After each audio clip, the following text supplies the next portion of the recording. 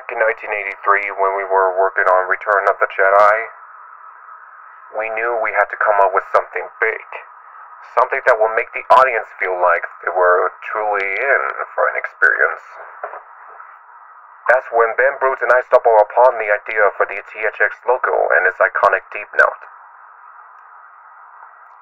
However, in 1984, after Return of the Jedi was released, we realized that the sound was doing more than just preparing audiences for a cinematic adventure.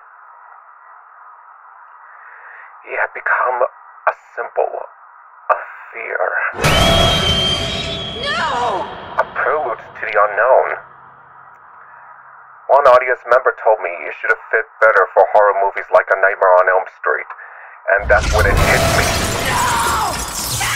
We didn't realize back in 1983 we had combined the eerie streams of a horror soundtrack and the majestic power of an organ, and the result was something far more terrifying than we intended. We had created a monster.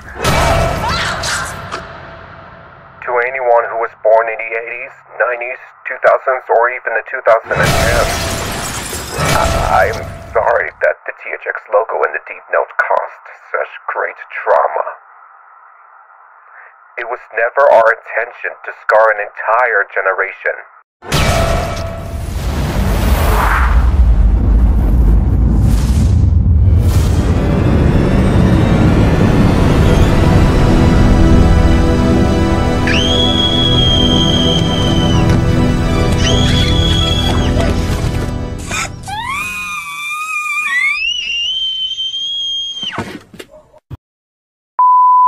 Attention audience.